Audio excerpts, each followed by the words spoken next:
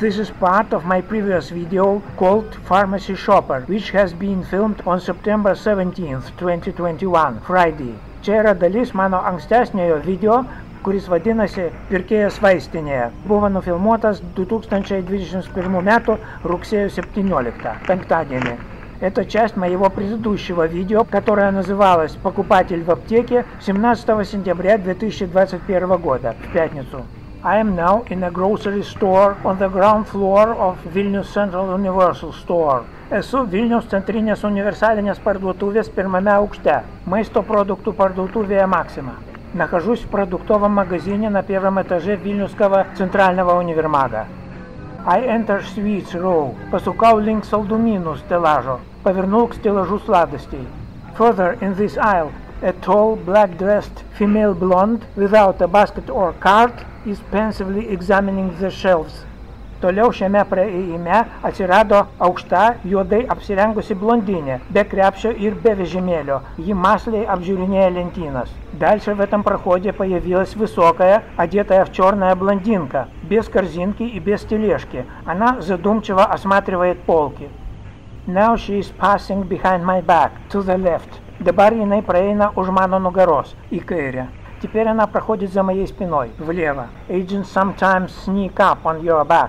Агенты карtais приселена prie nugaros. Агенты иногда подкрадываются к спине. She examines the shelves in a very wide range, as if not knowing what to choose. Apžiūrinėja lentynas labai jau plačiu mastu, tarytum nežinodama, ką čia pasirinkus. Осматривает полки в очень широком диапазоне, как бы не зная, что выбрать.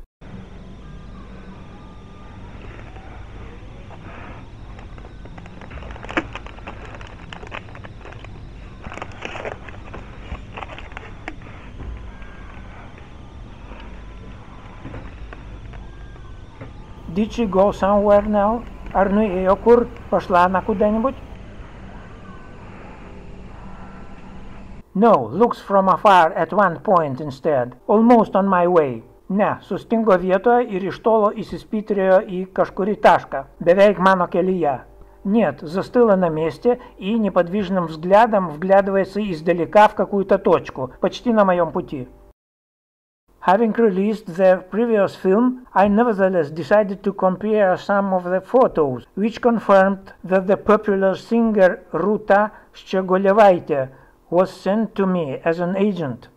Jau išleidęs ankstesnį vaizdo įrašą, vis tik tai palyginau kai kurias fotografijas ir gavau patvirtinimą, jog populiari dainininkė Рута Щёголевайте buvo pasiųsta man kaip agentė. Уже выпустив предыдущий фильм, я все-таки решил сравнить некоторые фотографии и получил подтверждение, что в качестве агента мне была послана популярная певица Рута Щоголевайте. The following features completely coincide. High growth, blonde hair, parting on the head, and hair tucked behind the right ear. High forehead, gray eyes. Visiškai sutampa šios ypatybės. Aukštas ūgis, šviesūs plaukai. Скластimo vieta ir kryptis. Плaukai užtaisyti už дешинės ausies. Аукшта какта. Пилкос акис.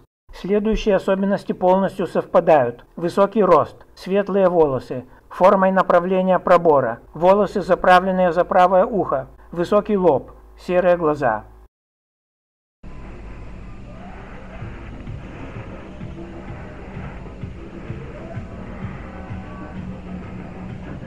Shows her smartphone. Parodė smartfoną. Показала смартфон. Likely reports that her task is over. Matomai praneša, jog užduotis įvykdyta. Видимо, сообщает, что задание выполнено. Let us see again without stopping. Пожурим dar kartą без sustojimo. Посмотрим еще раз без остановок.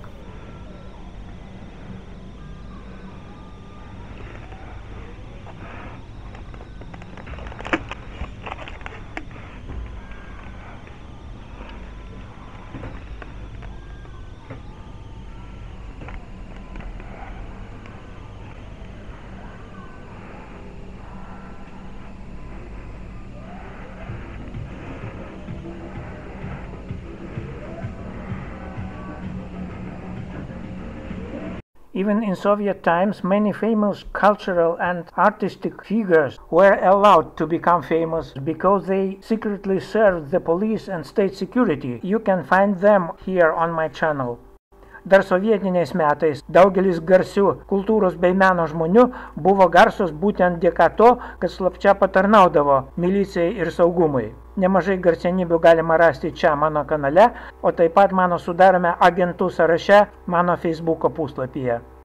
Еще в советские времена многие деятели культуры и искусства были известны именно благодаря тому, что тайно прислуживали милиции и госбезопасности. Нынешних можно найти как на этом моем канале, так и в списке агентов, которые я веду на своей странице в Фейсбуке на литовском языке.